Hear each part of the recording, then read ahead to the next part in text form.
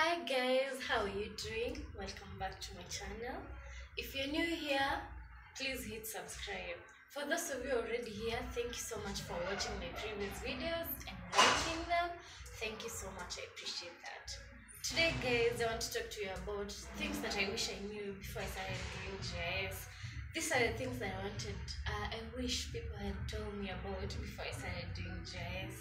So first of all, I really wish I knew that after taking this course, it would be so hard to explain to people what I do.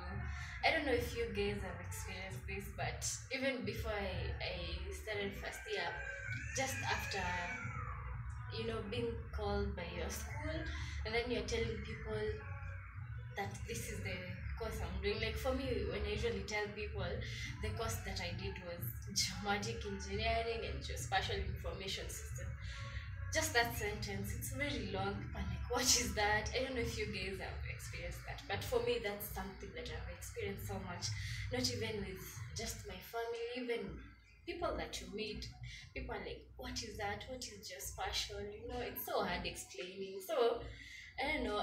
For me, I guess now I've realized that you just have to tell people what GIS is for you, because GIS is very wide. So there won't be a day that it is going to be easy to tell people that you're doing GIS and GIS is this. It's not easy to explain. This is a course that seems that people haven't known so much about it, especially here in Kenya. So I wish I knew that. I mean, every time explaining to people, oh, GIS is this, GIS is this. Yeah, so that's one of the things. The second thing is I wish I had done computer science basic course even before I started this, because clearly things to do with computer stuff, they are really linked to GIS. So I wish I had done some basic technical stuff, like to be technical, to know these things about computers. Of course I did the basic computer packages that offer that people usually do after high school, but clearly that was not enough. So I wish I had done some more computer stuff. Something else is I wish I had started doing programming way earlier. So for me, when we started first year, okay, we all knew we were supposed to do programming, but it's not really easy to find that inspiration to do programming. Okay, for me, I'm not really an expert right now, but I keep trying to encourage myself to do more programming. For GIS, programming is very important. You need it to be able to do so many things. I also wish that I knew that GIS is applicable everywhere, that GIS can be used in all fields. This is because geography is everywhere in the world. So I wish I knew that. I wish I knew that GIS has so many things. You can never finish learning GIS. There's so many things that are there to learn in GIS.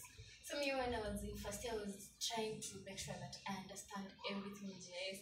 I used to tell myself, I want to do Python, I want to understand web GIS programming, I want to understand Java, all those programming stuff. But I didn't know that there's so many things. If I decide that I want to learn so many things about GIS, I'll never finish.